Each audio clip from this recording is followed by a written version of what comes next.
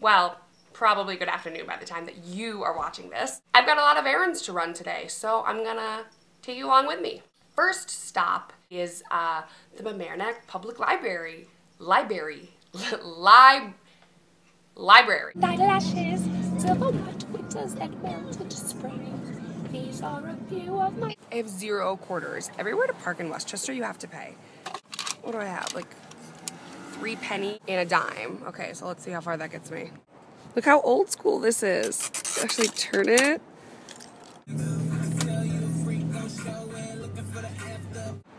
It is so much colder than I anticipated it being right now. It's snowing, but I'm going to the library.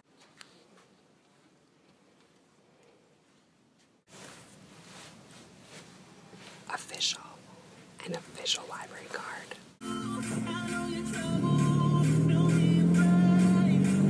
The librarian at the front desk explained to me how to use the library card for like 25 minutes. I smiled and I nodded and I said, thank you very much. And this lady, she took me on a grand tour of the library and it was fine, but it was just like excessive. But I ended up, they didn't have The Fault in Our Stars. I put it on hold. I really wanted to read Perks of a Wallflower too because Maggie's been talking about it and they also didn't have that. So I put them both on hold. I got this just because I thought it looked so cute and I love London, I love England, I love anything British.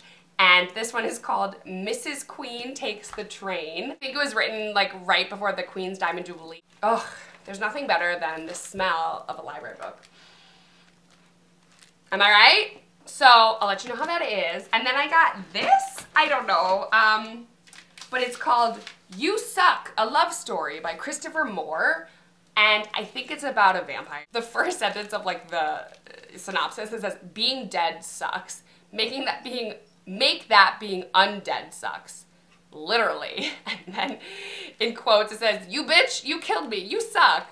I have no idea what it's about, but it looked funny. I would love some book suggestions, please, because I really need some good books. So if you have any suggestions, please comment in the thingy. Cleo needs to get her nails clipped. I've been trying for months to clip them, but she is so crazy. I need like 5 hands, and I only have 2. She has no idea that in about 30 seconds, I'm about to shove her in the cat carrier.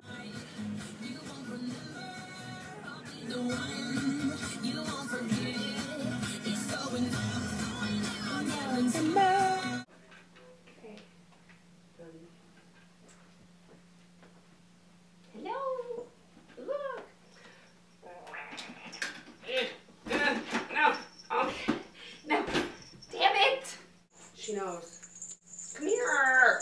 One of the ways of my confession, man, I'm thrown and I don't know what to do, but I can't keep on doing my confessions. Success!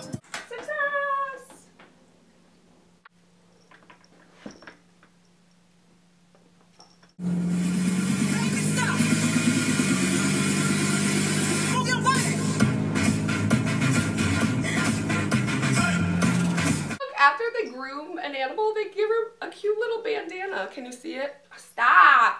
Can you see it? Okay, you're being rude. You're being rude! I also just stopped up off the bank and got $10 in quarters so I can freaking pay for all those parking meters now. And I'm gonna keep them in my car! I just literally spent $10 to buy quarters. Ridiculous. That's about it for me. Let me know if you like these kind of videos, like if you like these daily vlog-ish type things. I'm trying to figure out the best kind of videos to make. So if you do like this or you'd like to see more daily vlogs, give this video a really big thumbs up so I know. And subscribe. I'll see you later. Bye! The story of my life, I take her home. I'll drive all night to keep her warm and time. It's fun. Sir, your door is open. Sir, the car you're driving, the door's open. Your door's open, sir.